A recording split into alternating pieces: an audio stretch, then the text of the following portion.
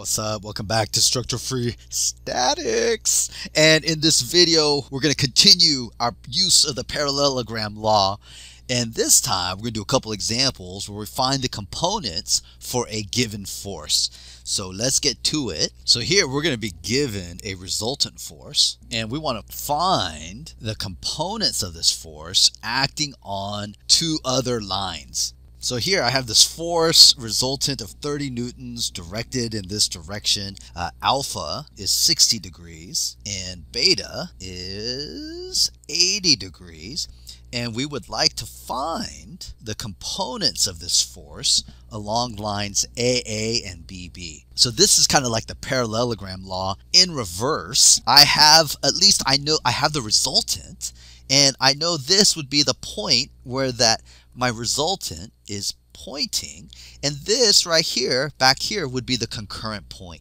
So the first thing I need to do is sketch my parallelogram. So at the tail of the vector, I'm going to draw a line that's parallel to BB. There's my line parallel to BB. And then from the tail of the vector, I'm going to draw a line parallel to AA. Here, let me clean this up a little bit. You know, when you're using the parallelogram law, there's just no substitute for a good drawing. So make sure you got a straight edge, protractor, whatever you need so that you make a good and accurate drawing. So you see the parallelogram, and I can choose one of those triangles to represent the vector triangle I need to analyze. So I could choose the upper or the lower triangle. Any case, I'm forming essentially a vector triangle that is going to look like this. Here are the force components. This is the force acting along BB, and then here is the force acting along AA, and I can choose either triangle to make this work. In terms of a mathematical relationship, if this is the resultant here, I would just have that FR is FAA plus FBB, and this would be my vector addition. All right, so I pick a triangle. Let's say I decide to focus in on this lower left triangle right here, and there's some things that I know automatically from just the idea of parallel lines. Like for instance, you know, this line and this line are parallel, and it's being intersected by this line right here, by the resultant force FR. I know this angle here is also beta, which in this case is 80 degrees. And I already know alpha, 60 degrees. And so now it's just a matter of using geometry to solve for the length of these sides, BB and AA.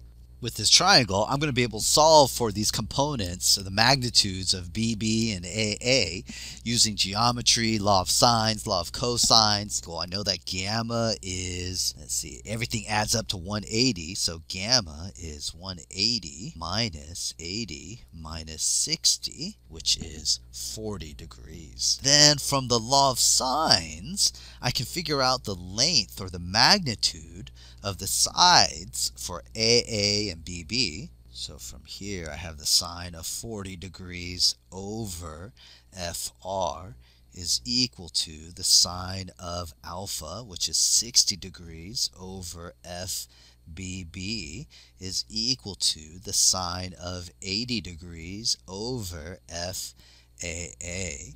And so now I know that the resultant force was given to me as 30 newtons, and I can use each of these relationships to solve for each of the forces. So here FBB, and this tells me FBB is 40.4 newtons. Similarly FAA, and this tells me FAA is about 46 newtons. And these are the forces along AA and BB. Yes, all right. Let's try another one. So let's see, I've got kind of this structural system. So I'm given this truss system, called this point A, B, and C, and I know that the magnitude of F is 850 pounds, and it is 30 degrees from line AB, or member AB, or theta, and so basically theta equals 30 degrees. I also know that the component of force acting along BA is 650 pounds. And what I'd like to do is I'd like to find the force along BC that's acting on member BC, and I'd like to find the angle phi. So now I want to draw the parallelogram. I know the resultant force, this F, and I'm going to focus on drawing a parallelogram that has lines parallel to AB and BC. Point B is my concurrent point, and here at the end of the resultant vector, this is where my force resultant will be at the end. And so I want to draw a parallelogram. I have the lines from the tail of the vector. Now I need to draw lines that are parallel with the head of the vector. So here I'm going to draw a line parallel to BC at the head of the vector. Boom, like this. And then I'm going to draw a line parallel to AB, and that's going to be from the head of the vector, like this. Boom. And there is my parallelogram. And this is the parallelogram that I'm working with.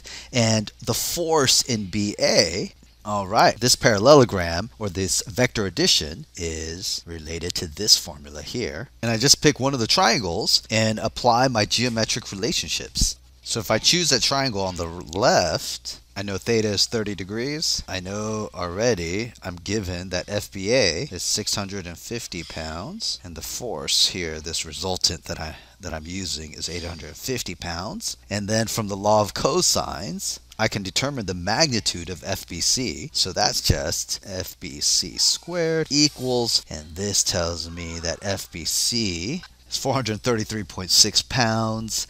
And then I want to find the angle associated with FBC.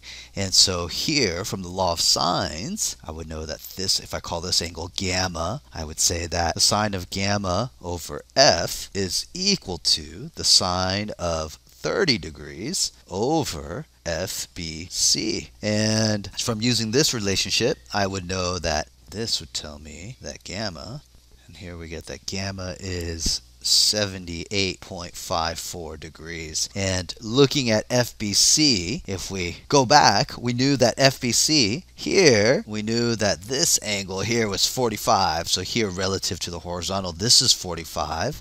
And then even here relative to the horizontal, this is 45. And then here, again, because of parallel lines, this is 45. And so if I take that understanding down to here, if I'm trying to find the angle relative to the horizontal for FBA, this angle is gamma, and then the angle relative to the horizontal here is 45 for FBC. And so I can solve this angle here, which I'll call phi, and that's related to the same phi right here based on parallel lines. So this is phi. When I go and I finish this calculation, I'll know that gamma, just from geometry, I'll know that gamma is phi plus 45 degrees. And this will tell me that phi is 78.54 degrees minus 45. And this is 33.5. Here, this is the answer, angle phi. And I have a force resultant for FBC over here. All right, take it easy. Stretch your free.